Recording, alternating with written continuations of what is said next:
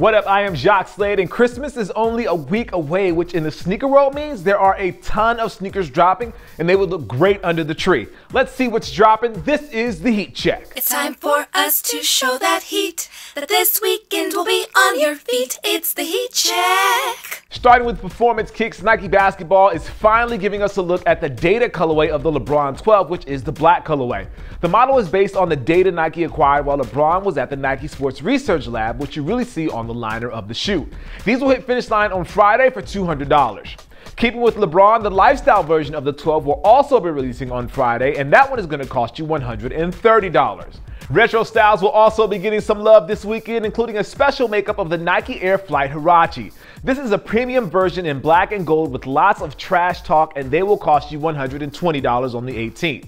For you OG sneakerheads out there, and you new folks as well, the Nike Air Command Force is ready to hit retail on the 19th in the Spurs colorway for $200. Shout out to the Admiral David Robinson. And the final look from Nike Sportswear is the Kobe 9 EXT KRM Red Viper. They pretty much mixed the Kobe 6 and the Kobe 9 on this one. Some nice leather right there on the ankle on this pair. Those are going to cost you $275. Heat Check. If you happen to like your Nike SBs a little fancier than usual, the Janoski is dropping this weekend in a tuxedo style called Lockwood. The entire upper is like semi-glossy black with a white stripe that trails down the sides. These drop on the 18th for $100.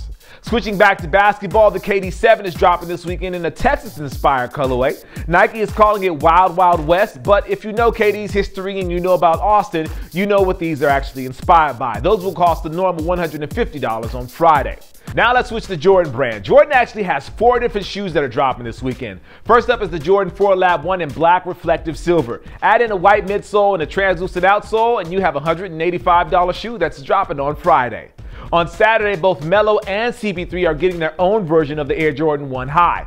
Both pairs feature the players' individual logos on the tongue, and the Jumpman is sitting there on the heel. Both are $130 a piece. And last but not least, the Air Jordan 11 Legend Blue, inspired by the Columbia colorway.